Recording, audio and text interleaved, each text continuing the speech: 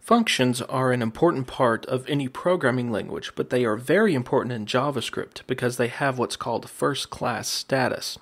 Now, what that means is that we can create functions on the fly, we can assign them to variables, we can pass them to other functions.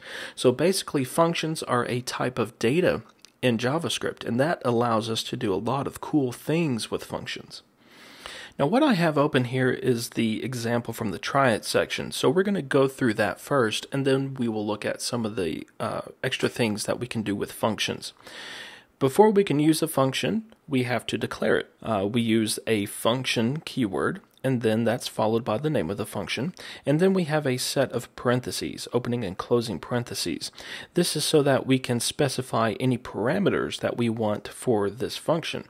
Now, parameters are special variables that are used inside of the function, and we can pass values to these parameters so that we can use those values within our function. For example, the alert function that we saw in lesson 2, we passed it a value, and then we saw that value being displayed in a dialog box. Well, it has its own parameter, and we pass a value to that parameter, and then the alert function does something with that value. So our getGreeting function is going to do something with the value that's passed for these parameters.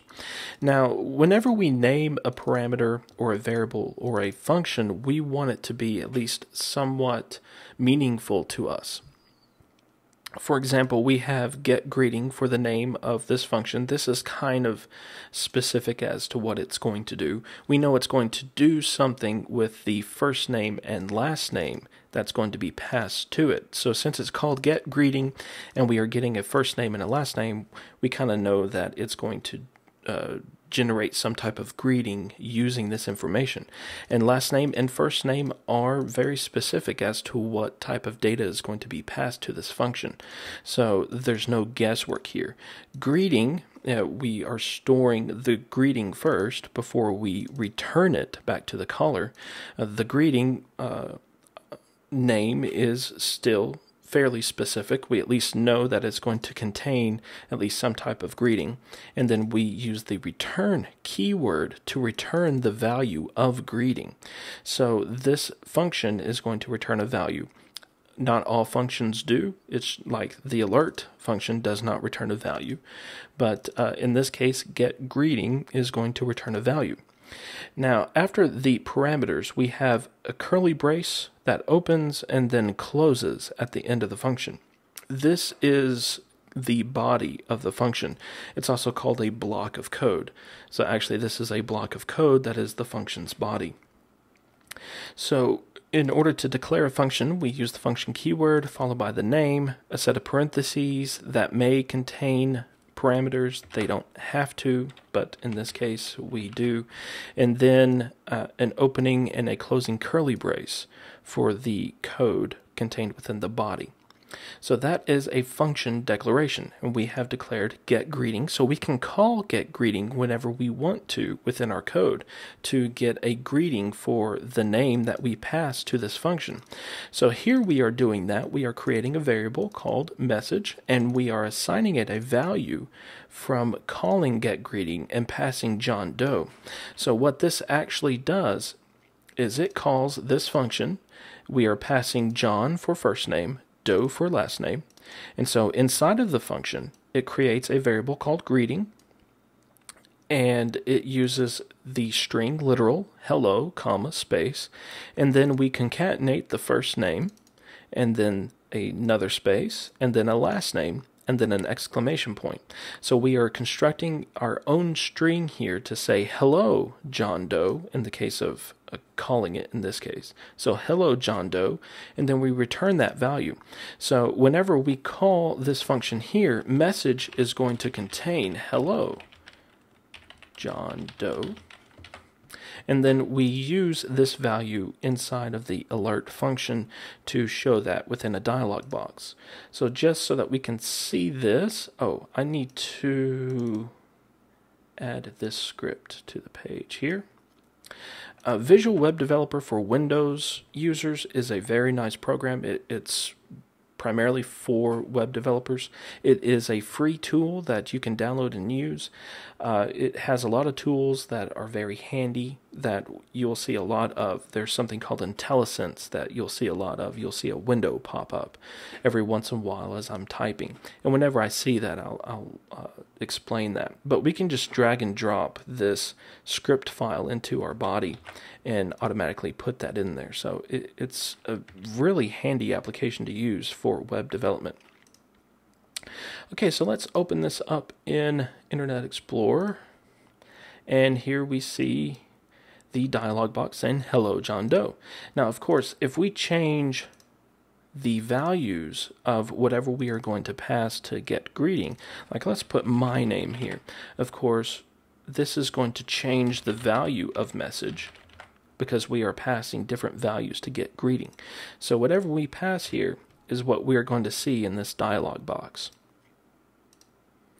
So that's the try it section. So let's start playing around with this code just to see what we can do with functions. The first thing I'm going to do is get rid of my name and put it back to John Doe. Now we can create an anonymous function by removing this get greeting name here, so that all that we would have is function and then the set of parameters and then the body of the function. This is an anonymous function, and actually this causes an error depending upon what browser you load it into, because JavaScript expects a function name after the function keyword here. But we can actually assign this to a variable, and I'm just going to call it getGreeting again. So what we have actually done here is we have created a value, a function value, and assigned it to getGreeting. So now getGreeting is a function, and we can still execute it the same way because this anonymous function now has a name of getGreeting. GetGreeting is a function, so we can call it as a function. So if we were going to call or see this in the browser again, we would see that it behaves the same way. Now, one thing I did add here is a semicolon, because this is now an assignment statement and we are using function as a value. I want to make sure that JavaScript doesn't do anything weird with the semicolon insertion. So I am putting a semicolon after this bracket. Some people do this, but the majority of professional developers do this. So this is a good practice to get into. There isn't much of a difference from declaring a variable as we did before and then creating an anonymous function and assigning it to a variable. There is a slight technical difference, but we're not going to go into that. Something else that we can do, though, since functions are a value, we can actually return a function from a function. So let's do something like that, and if you get confused with this, that's okay, because we're starting to get into some of the advanced things that functions can do.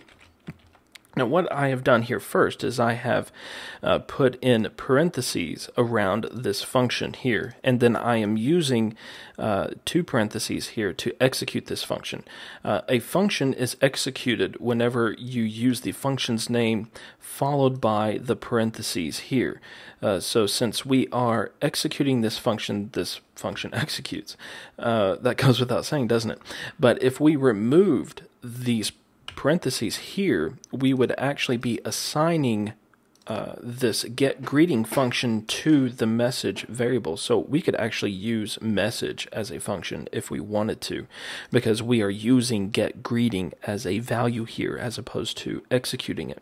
And that is a difference that we need to remember, because as we start dealing with events, we are going to be dealing with functions as actual values to pass around. But what we are doing here is we are executing this function whenever JavaScript loads this code within its JavaScript engine.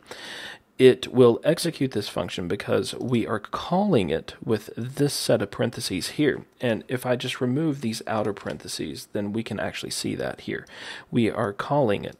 So we would actually be executing this function. Now I put parentheses around it because this is a nice visual cue so that we can see that, hey, something different's going on here. We don't usually have a parentheses here, so we know that we are executing something. Now, since we are executing this function, we've kind of broken our code. So what we actually want to do is return what was originally the function that was getGreeting. So I'm just going to add function. This isn't going to accept any parameters. It's just going to return this function for us. And we also need to match that here. We need to put a semicolon here, and we just need to put the return statement here. So what we have now, tab over, let's tab everything, format it all nice. So what we have now is a function that executes. It's called a self-executing function. If we can get rid of this internal function, we can see that here. So we have a function here that is executing because we are executing it by using the open and close parentheses.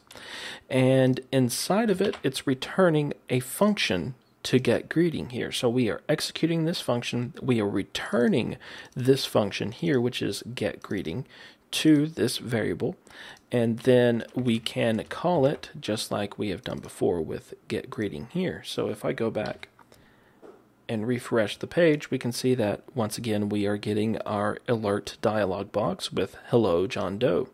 So we can use functions just like any other type of variables. It takes a little bit getting used to because usually you think of a function as doing something that it's its own entity.